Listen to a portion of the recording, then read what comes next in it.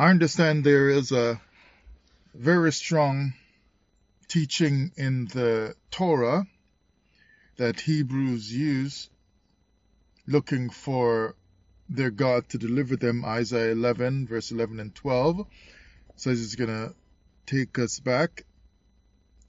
And that's similar to the Messianic belief in Israelitism as well as Christianity, that a Messiah is going to return. I don't know why he didn't get the job done the first time.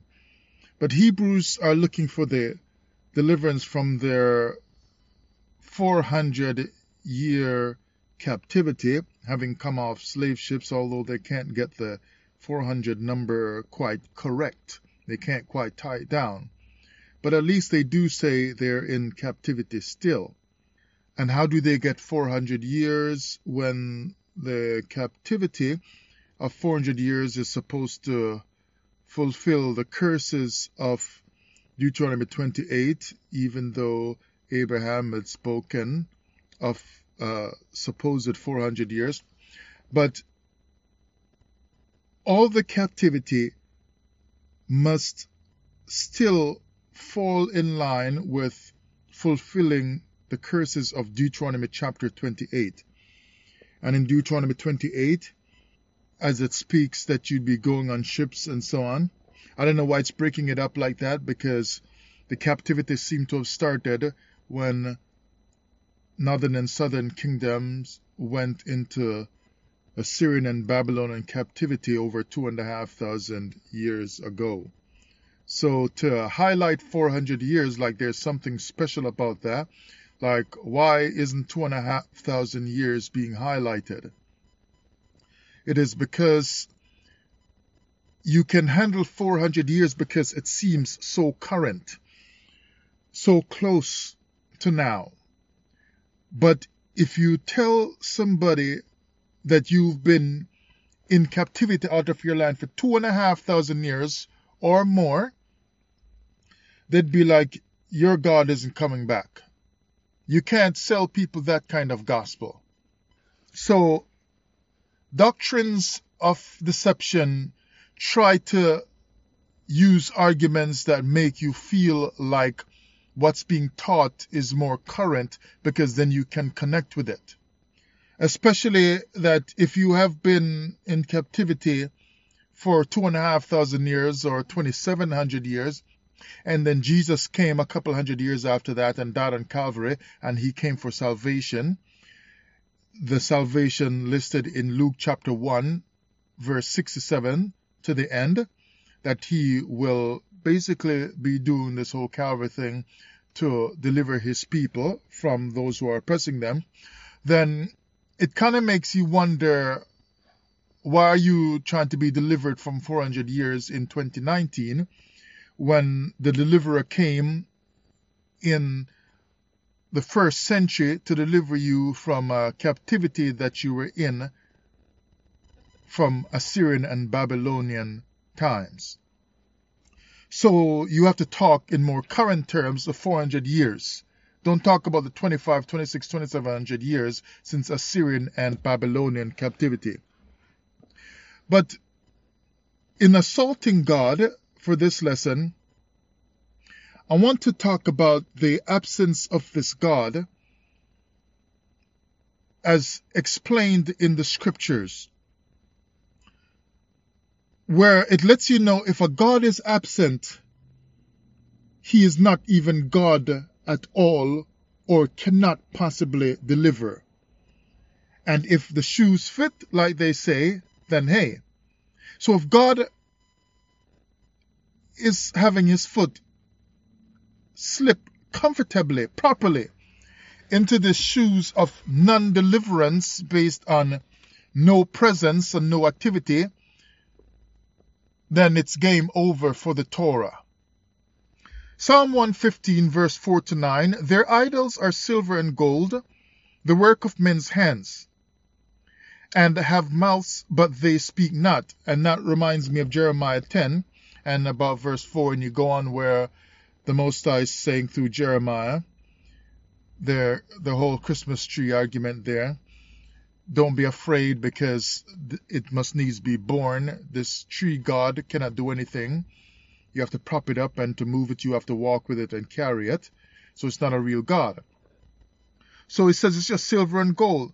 They have mouths, but they speak not. Eyes have they, but they see not. Now, it's funny that this God seemed to have had a mouth in the days when the scribes were up and running and writing the Torah and the prophets were speaking. But this God does not speak today. You have to read a book today, but he speaks to no one in any way where we can verify. See, when the Most High spoke in the Torah days, when the Torah was being lived out, people could prove, could verify, even with Moses going up to Sinai in the world of the book. If God spoke, it could be verified, because as one rabbi said many years ago when I was still in the Christian church, and I had no idea that there were Hebrew Israelites who were black and who was the Negro living on earth. Many, many years ago, this was like in the 90s, one rabbi wrote a book. I don't remember the book or the name of the rabbi, but I was reading it in the library. I was reading crazy in those days about Jewish stuff, but I read it all in a Christian mindset.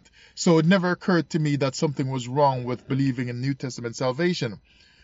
But I would just take it just to learn the Old Testament stuff and use it in a New Testament Christian kind of way. But this rabbi author said it's not just Moses, but every Israelite should have come away with their own revelation at the bottom of the mountain, just like Moses got his revelation on top of the mountain. So you could verify as an Israelite at the bottom that this God was speaking and doing something. Because when it was all said and done, a stone with writings on it was cast down to the Israelites to smash up their Baal bull worship that they were involved in. They could also hear the rumblings and thunderings, and there was, the smoke and the presence of God on the mountain. No Israelite would have denied that God was speaking and the finger of God was writing and so on. They could tell. Right? So when God spoke, they could tell. When he even spoke, you see, you don't even have to be in the presence of the person, the prophet, who is actually hearing God speak to know that God speaks in the Torah, if you are living in the Torah days. Because when he spoke to Moses, when Moses was in Midian, the Israelites were not there. They were still in Egyptian bondage working as slaves. And they were not there to hear God speak to Moses up on the mountain and to see for themselves the bush that burnt with the angel in the fire. They were not there to see Moses throw the stick down that turned into a serpent. They could not see and witness all of those things. But even though they were not in the proximity of all that was going on with Moses and God in the burning bush, they could still verify that God spoke to him, because when he got to Egypt, there was activity that showed, that proved, that verified, that was making a witness out of them of things that they had not seen with their eyes. So it is not necessary to see something in order to be a witness in the Torah worldview. But they'll tell you today that, if you see it, you're a witness. Well, in the Torah mindset, you don't have to see something as long as God can be verified in some kind of way by you. But now, in 2019, the Israelite who is in captivity, all they can do is read a book that was printed by people who they say are their enemies. But that same Israelite, they just read and they buy another book to verify some of the concordances, lexicons, and so on. But they're just reading. They never get to verify with activity from God that God spoke. They can only verify that a story was written some long time ago because they have a book that is telling them that they bought from the store that such a story took place. But they're not verifying the activity of God. They're just verifying the writing of a book that continues to be printed in modern times. So they have book verification, but no God verification. Printing press proof, because they can prove that in our world there are printing presses, because how do we have these printed books? But they cannot prove in modern times that there is a God named Yahweh, the God of the Hebrew Israelites, that did anything at any time, because they are not able to prove that he is doing anything at this time.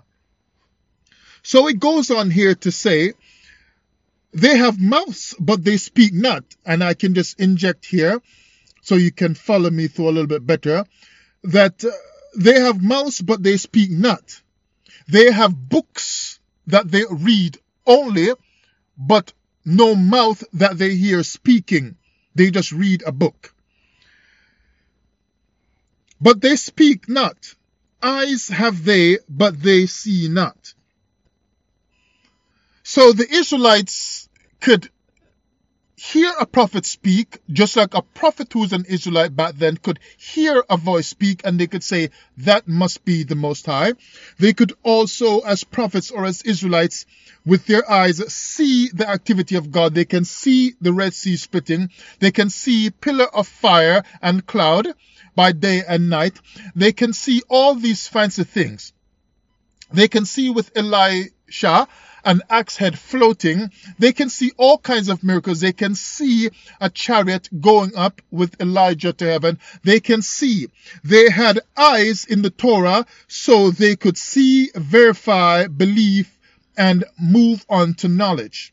But today, there are mouths, but they speak not. They have eyes, but they see not in 2019 the miraculous power of their God. It is only a book that makes them believe, but no activity from the God so that they can move from belief to knowledge, so that they can know their God, so they only believe. Verse 6, they have ears, but they hear not. Noses have they, but they smell not. And you see, this is the God that is the false God, the idol that is being spoken of. But the understanding here that I'm bringing to you is that what is true of the God must be true of the people. So if it was the verse 5, mouths of idols that do not speak, sure words, provable words, and the eyes of the idols that do not see, then it's also the truth that the mouth of the Israelite cannot speak the word of their God, but only the word of a book, and that the eyes of the Israelites cannot see the miracles of God, because God isn't showing before their eyes. So whatever is true about your God would be reflected in the people that worship that God. So that's why in Isaiah 43:10, the Most High said, ye are my witnesses, saith the Lord, and my servant whom I have chosen, that ye may know and believe me, and understand that I am he. Before me there was no God formed, neither shall there be after me. And verse 11, I, even I, am the Lord, and beside me there is no Savior. I have declared and have saved, and I have showed when there was no strange God among you. So you see that whatever is reflected in the truth of the God that speaks and that shows with the eyes to be able to see would be reflected in the knowledge and the life of the people. So that he says, I have declared, so he has a mouth so he can speak. And he has showed it so that eyes can see. So the Israelite can both speak and see and show the things that the real God does, so that they can be witnesses. So he creates witnesses, and then they become a reflection of what he does in what he speaks so they can verify it, and in what he shows, so they can see with their eyes to verify it. So then, because he has activity, they can be witnesses. So activity creates witnesses. That's why the Israelites in the scriptures could put down the other gods, because they knew that their gods, the idol gods, could not show anything, do anything, say anything, so their people cannot be witnesses in a real sense. So in modern times, if the God of the Hebrews that come off slave ships is not showing anything and not speaking anything, how are you witnesses? When you have not heard his voice and you have not seen his miracles of deliverance. But he said in Isaiah 43, I have shown it. I am the Savior. Even I am the Lord. Beside me there is no Savior.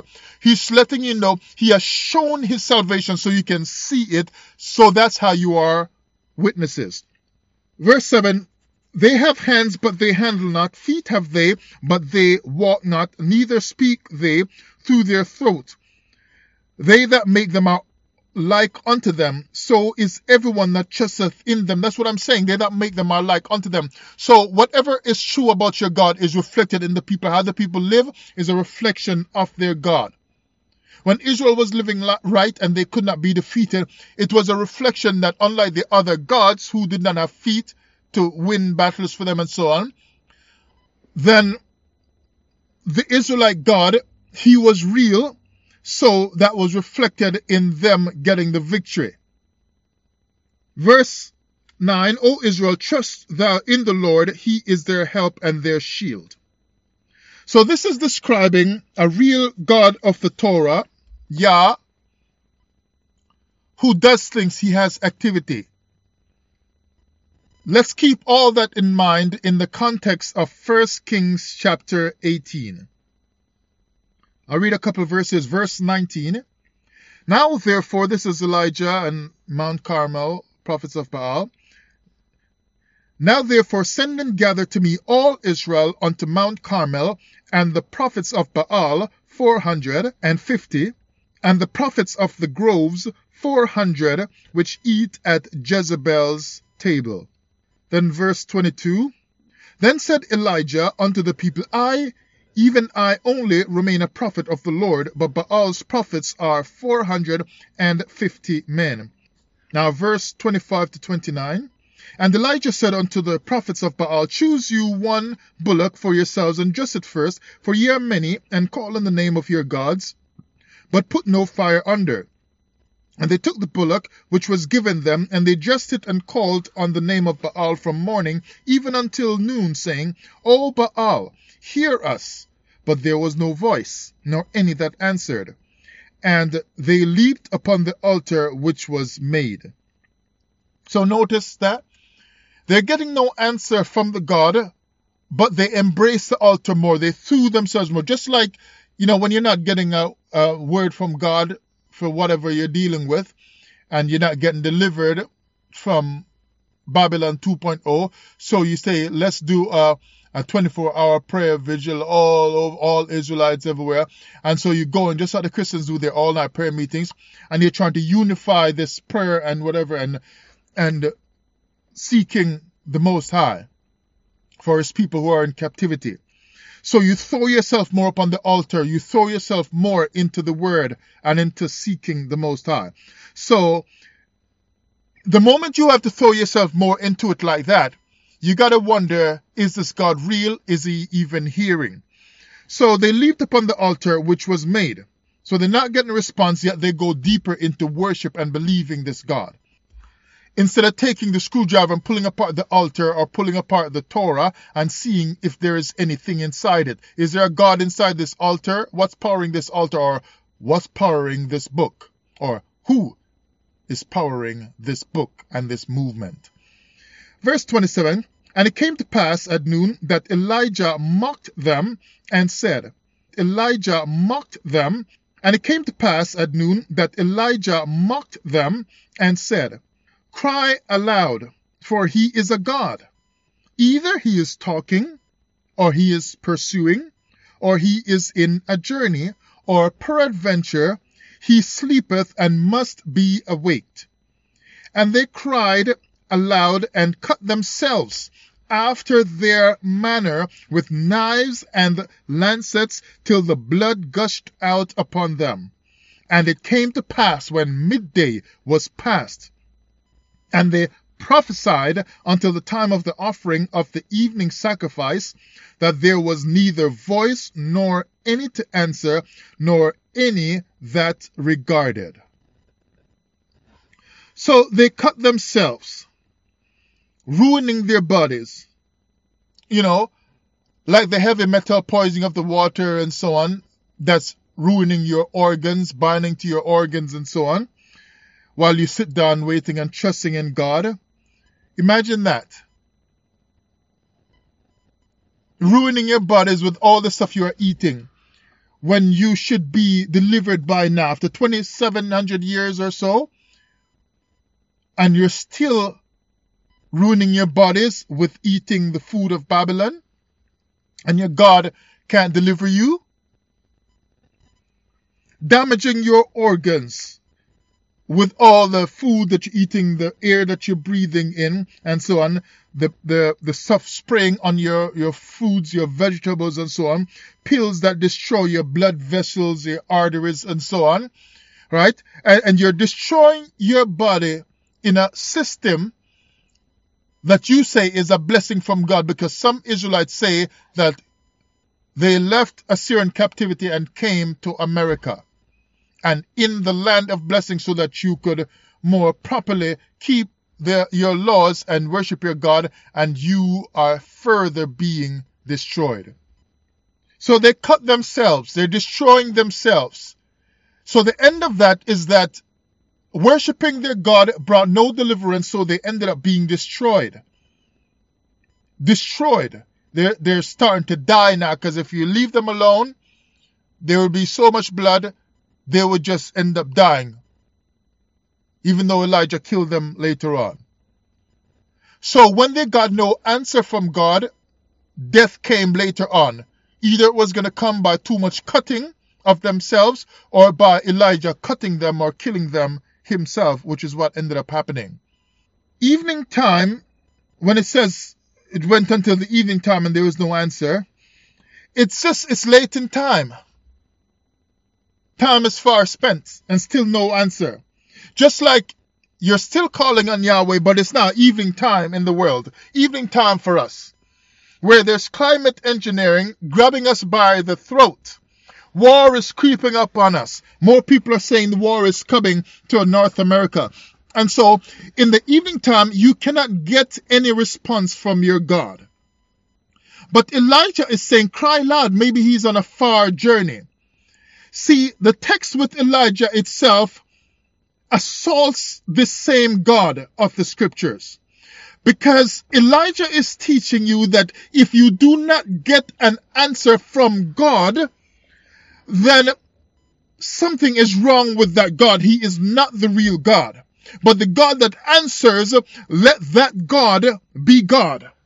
And don't tell me, well, you're in captivity, you're not righteous yet. You are supposed to be, because that's what you tell people, that they should be righteous right now by turning back to the laws. And in the scriptures, Israel was sinful in Egypt and they still got delivered. So how right do you have to be to get an answer from God to be delivered right now? The text itself is assaulting God. If your God does not answer you to end your 400-year captivity after so-called slave ships, it is because he is on a far journey, or maybe he is sleeping. So if he is sleeping or on a far journey, or whatever your excuse is, the end result of that is that he is not speaking and not showing you deliverance. If he is not speaking, it is because he has no mouth. And if he's not showing deliverance, it is because there are no eyes that can see your plight. So he does not deliver you. And in the end, your eyes also reflect what's going on with your God, so that your eyes also does not see the salvation of God. Cry loud, because Your God is on a far journey, or maybe he is sleeping. Who knows, maybe he's just sick. Your God then, in 2019, acts in no way different from the other gods that Elijah was cursing, and from the other gods that the Israelites back then would put down and curse. Because your God is no different from those other gods. This Torah is just a man-made story. You just heard my new lesson, Assaulting God.